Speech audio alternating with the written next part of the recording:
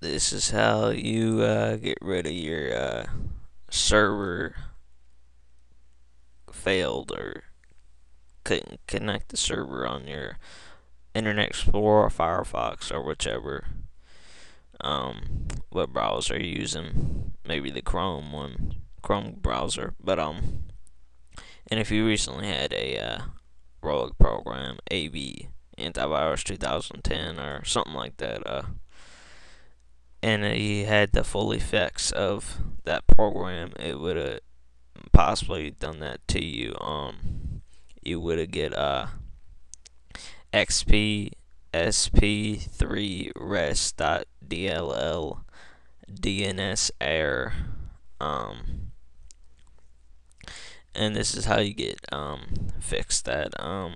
You want to go to click your start button and you want to go to run, and you want to type in cmd and you want to hit enter, and it's going to bring up the command prompt like this, and you want to type in netsh space winsock space reset space catalog, and you want to hit enter.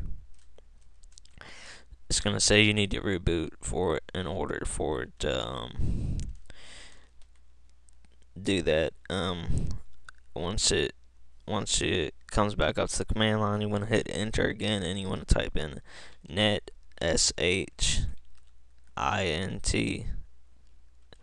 You want to put a space after netsh, and you want to type int space ip space reset.log, and you want to hit enter. Now you need to reboot in order, and you should get your connection back.